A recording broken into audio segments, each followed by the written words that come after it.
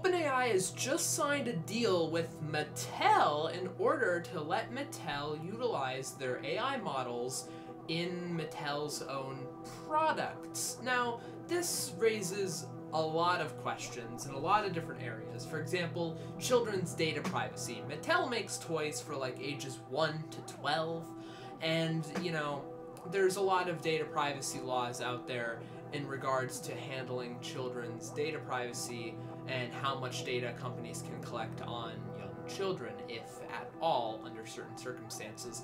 And AI kind of toes the line a little bit because AI does kind of feed in on itself. When you give AI data, it will use some of that data to train itself and improve itself.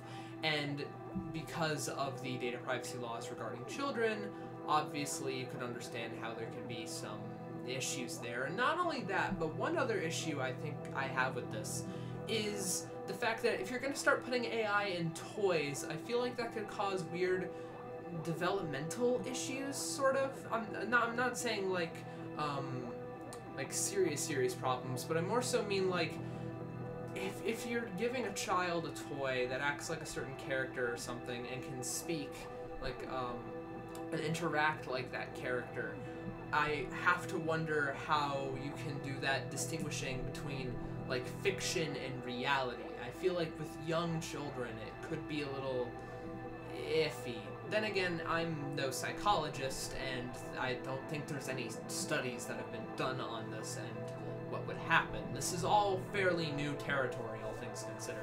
AI has only just started getting good like 5-ish years ago. This is very uncharted. If you want to learn more, you can watch my full video link down below where I cover